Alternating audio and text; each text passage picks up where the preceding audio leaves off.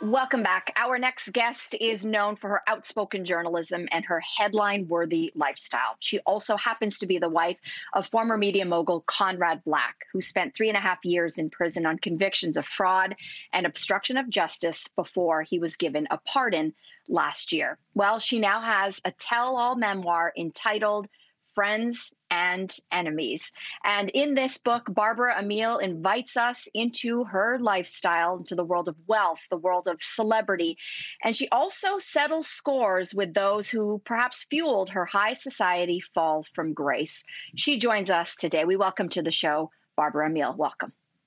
No, it's fabulous to be here. I must say I'm not settling scores. In my view, I'm just telling the truth. Yeah, let's talk about that, because I think for some people with a title like Friends and Enemies, people might assume that you are going to call out people, that you wrote it for some kind of revenge, but you say it was not at all for that purpose. So what did propel you to write this book right now?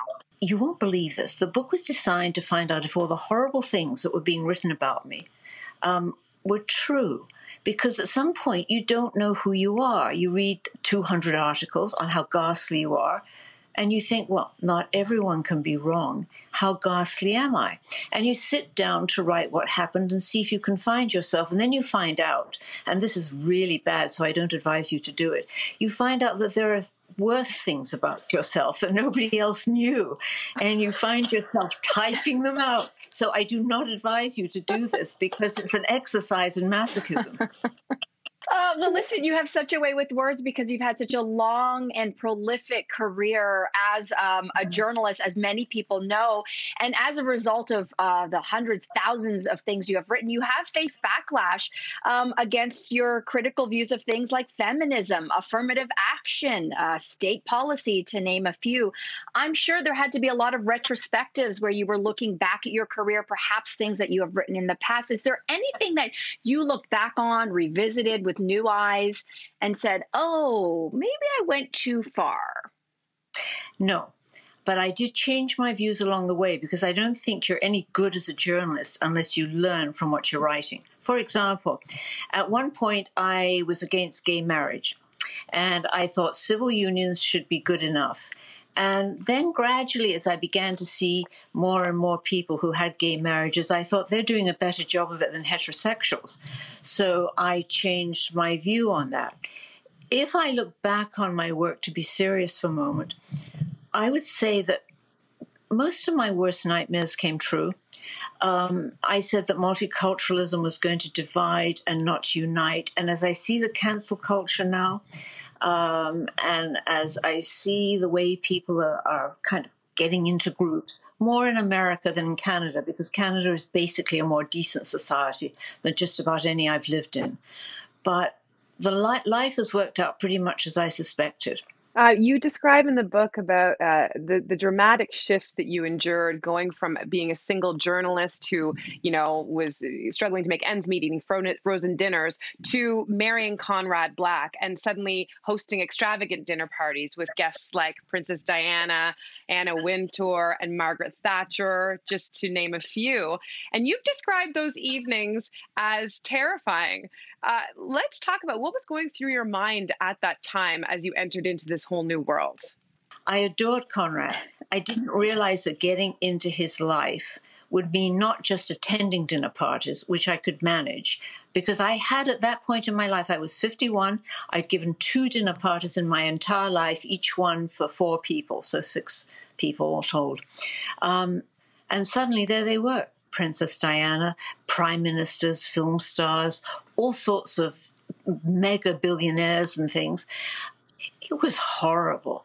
Not because they were horrible. They weren't. Princess Di particularly was a really rather witty and shrewd woman, and I liked her very much. I remember when she first came to our house, she looked at the table plan and she said, "Okay, Barbara, who's the hot guy you've put me next to?" Because I had two fellows on each side of her, and I didn't tell her how difficult it had been to get men to sit next to her because they were all terrified. As I mentioned in the top, in 2005, when your husband was indicted on fraud and obstruction charges, your life just went upside down, bouleversé, as the French would say, because your phone started getting tapped, your funds were frozen, there was all kinds of a shift in your life. And I'm always curious to know, we know you have stood by your husband throughout all of this, but was there ever a moment when you did feel a little bit of anger or resentment that this, towards your husband for all of this turmoil in your life? Good question. Out of the almost 14 years of really tough times, 17 years of horrible times, there was a period of 10 days when I just was ready to wring his neck. After I got through my little snit, it passed because I could see, I'm a journalist and I was always known for over-researching. And I couldn't even believe that my husband was innocent, although I adored him and loved him, until I had researched and read all the documents and read all the evidence. Once I was satisfied that he was completely innocent, then you can't have any anger. You just stand by his side and you work your way through it. Barbara, you were famously quoted in a Vogue interview saying that your extravagance knows no bounds. And I know you meant this ironically, but you say that you have blamed Conrad's downfall in part to do with your over-the-top spending, which included, jewelry to $10,000 bed sheets. So really, do you feel that there was a role that you played in the attention that was put on him? I think there was. I really do. I blame myself. Conrad says no. He watched my spending carefully, and he would have said something if I went overboard. But I think that's just a husband trying to be kind. I didn't care much about jewels. I never had any when I married Conrad. I mean, not a single one. I had a Cartier watch that had been given to me by one husband. And it was just that all the other ladies had them, and I had this incredibly competitive streak. So I wanted to have the best linens, the best dinner parties, and I just competed with them, which was a really shallow and stupid thing to do. But I was extravagant. I gave my staff Chanel jackets. It was great for once to be able to give things, and I bought for myself. Can you imagine the feeling of just walking into an Hermes store and saying, I can have anything? That's kind of an astonishing feeling. And the other thing was, because I am the way I am, I didn't miss it when it went. I loved it when I had it, and then when it went and I had to sell it, I didn't miss those things. There were so many books and films and profiles written about you throughout your very difficult journey next to your husband. And throughout this process, you write about how many friends were abandoning you, basically left, right, and center. So I want to ask this question. What is more difficult, losing your friends or losing your reputation? I didn't have much of a reputation to lose.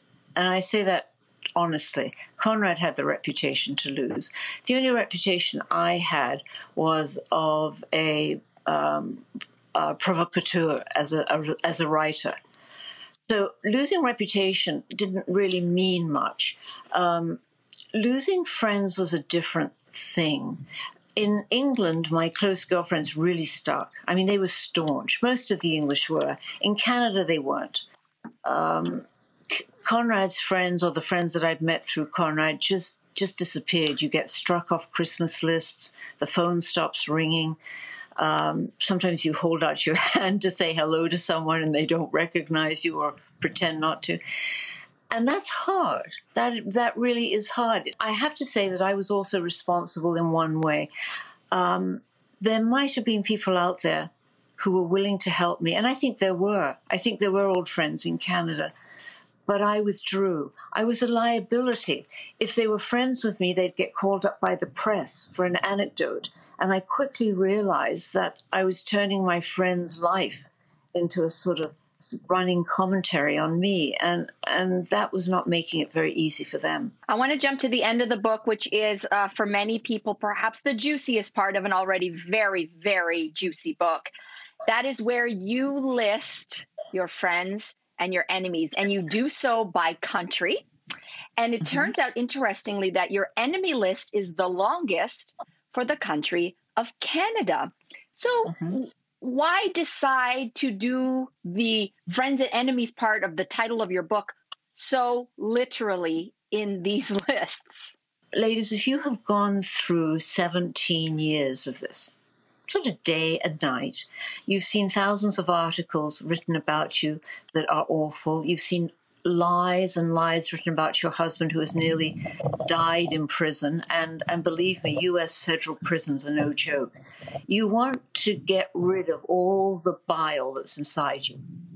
So you try and list the people that really did you in, and did you in because not because they believed he was guilty, but because they just wanted to get at him.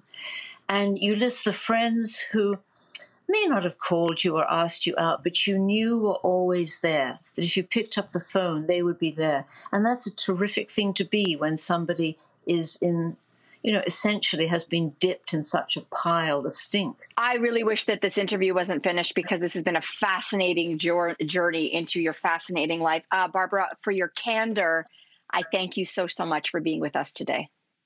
And I thank you very much for having me. It's just been a treat. We want to remind everybody that Barbara's new tell-all memoir entitled Friends and Enemies is out and available everywhere. We'll be right back.